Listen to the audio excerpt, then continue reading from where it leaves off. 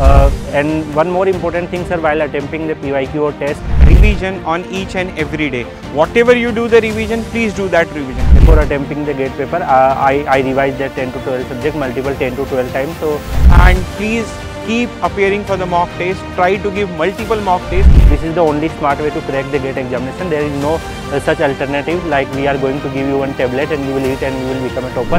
Hello everyone, so my name is Kuldeep Singh Rathod and welcome in GATE Wallah platform. Guys, there are lots of students going to appear in GATE 26 and they are really confused in the remaining time what they need to consider, what they need to follow. So definitely today we are going to discuss on this particular topic. So we are going to give you the master's techniques, like what is the smart approach in the remaining time. So here with me Satish sir. Satish sir, as per your opinion, what is the smart way to prepare in the remaining day for GATE 26?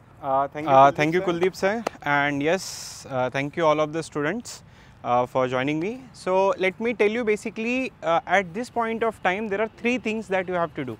The first thing is you have to keep on revising the whole thing.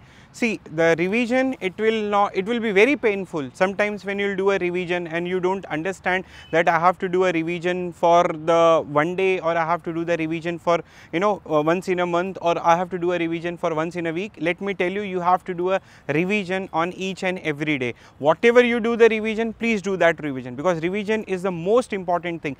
Because see, that is the basic criteria of examination. See, on one particular day you have to understand 12 subjects. You have to keep that in mind, the 12 subjects, and once you will see this question from algorithm, the next question will be from operating system, the next question will be from discrete mathematics. So you have to train your mind, and how you can train your mind, that you can do with respect to the test series only. That is one thing. Second, the paper will be of 3 hours. Train yourself, try to complete your mock test within 2.5 hours. So the most important thing, that whenever you will train your mind and you will think that I can complete the whole 65 questions within 2.5 hours. So if you can train your mind, so in main examination, whatever you will do, still you will get 10 to 15 minutes, because many times the student does not have that idea. They cannot manage the time because the paper is of 3 hours, and sometimes if they do not have that thing in their mind, so they think that they try to complete, or they are not getting a proper time. So that is one thing, that is one criteria. Please do that thing, and please keep appearing for the mock test. Try to give multiple mock tests, because that will be very helpful. So one is revision, and target for 2.5 hours of completion of your paper, and try to give as many as mock tests you people can do, and try to go for PYQ. So I usually suggest to all the students, try to go and try to solve whole PYQ 2 times. Maybe you people have done 1 time. Try to go for the second time, and even if you have done first time and second time also, so third time I will suggest you try to go for random PYQ solution. What is the meaning of random PYQ? So just open the PYQs, page number 33, you will get one PYQ, solve it.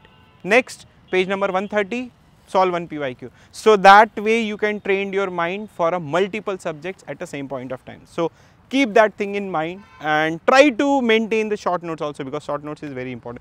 Kuldeep sir, do you want to add something? Yeah, definitely sir. Actually, during my preparation time, I also prepared the short notes, and the short notes are really helpful.